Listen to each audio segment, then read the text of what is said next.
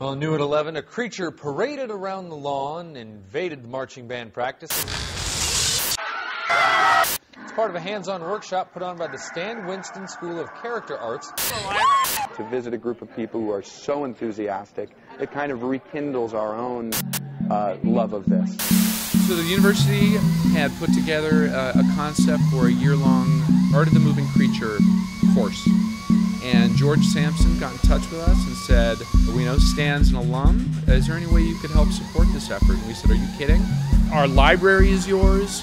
Our artists are yours. Let's make this happen. I mean, it's something completely unbelievable that you have to make believable.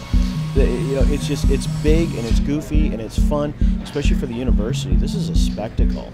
At the end of the first day, so much got accomplished. The enthusiasm, the focus, learning ability was so impressive. It wasn't just a relief, because a relief would be, okay, we're going to be fine. You know, it was like, oh my God, look at this. I was like, you know, what do you normally do? Oh, I'm a tech director for theater. What do you normally do? Oh, I'm a fine artist. What do you do? I'm an architecture major. And suddenly around, they're monster makers, and really good. What they're getting out of a class like this one is working as a team. A goal gets thrust upon you. Someone says, I need you to do this.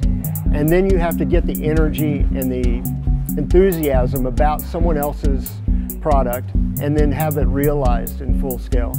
I mean, one of the great things about the class is its interdisciplinary nature. Getting all of these students out of the studio of the building that they're in and getting them to work together. I mean, you get to build creatures. You got to actually get in there and build something. And now that people are seeing this, all my friends that didn't take the class are seriously regretting it. They're like, we should have taken this class. And I'm like, hello, I know.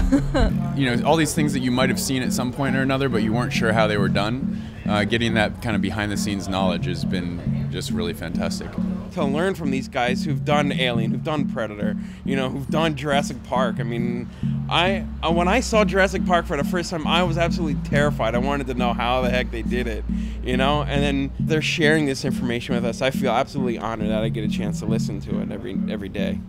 Even if they're not going to go to Los Angeles and build creatures, they're going to do something else. They're going to go into other stage work and whatever like that, and they're going to apply this for the rest of their lives. They're going to think back. It doesn't matter if they're building a Halloween costume for their kid 20 years from now. So it's that experience, that enthusiasm to build something in the future.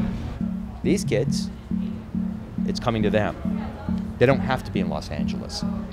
Winston School's coming to them.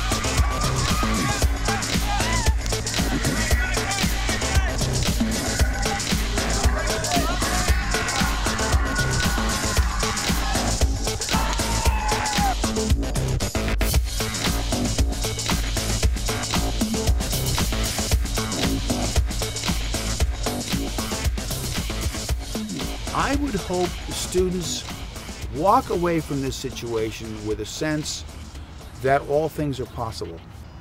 So it's not just about the monster, it's not just about the creature, it's about the creation of the creature. It's the process. That's the magic.